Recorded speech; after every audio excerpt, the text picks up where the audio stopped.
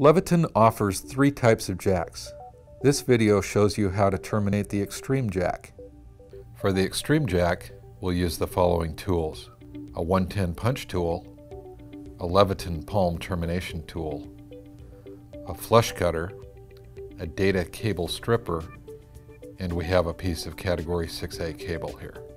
With the data wire strip tool set to the proper depth, go around once so that you don't cut into the conductors.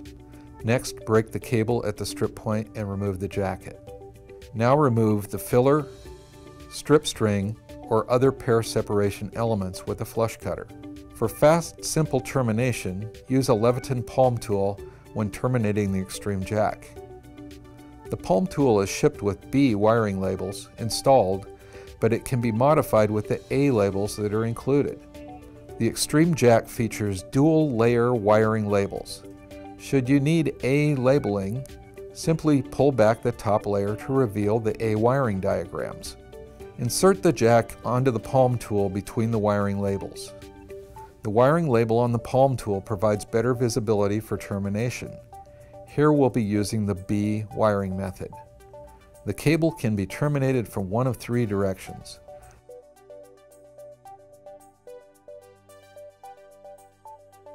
For this video, we're going to terminate the cable straight down on the jack.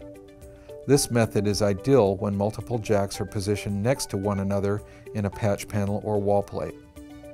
With this jack, all 4 pairs can be slotted before punching them down. Align the pairs to correspond with the colors on the wiring label. Paying attention to polarity, slightly untwist the pair and use the pair separation tower on the jack to help separate the wires while pushing them down into the slot. Repeat this process until all wires are slotted in the jack. Once all 4 pairs are in position, you can begin punching down the wires. Ensure your punch down tool is set to low impact. Then, with the yellow side facing out, punch down to terminate the wires on each side of the jack. Angling the punch tool slightly outward will allow the tool blade to interface with the jack's cutting ledge. If you're terminating a Cat 6A eXtreme jack, attach the cone of silence to the cable and slide it down onto the jack.